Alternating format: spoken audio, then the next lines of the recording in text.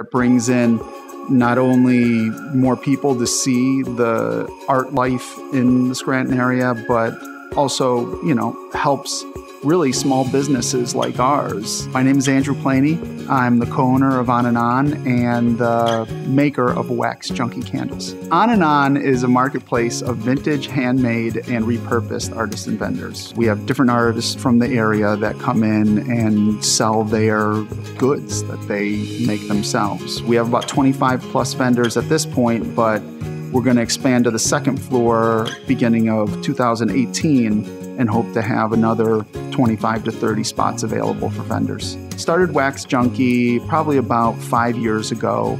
It's 100% soy wax candles that are poured into repurposed recycled bottles.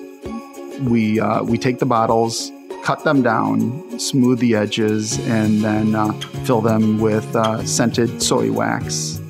The holiday market is a great thing for the area. It's a way to bring all the different makers and creators from the area to one place for one weekend and give an opportunity for their customers to come out and not only see things that they like, but other things that they didn't even know about that people are making in this area. It just brings such a great collection of different artists and vendors that just blows us away more and more every year.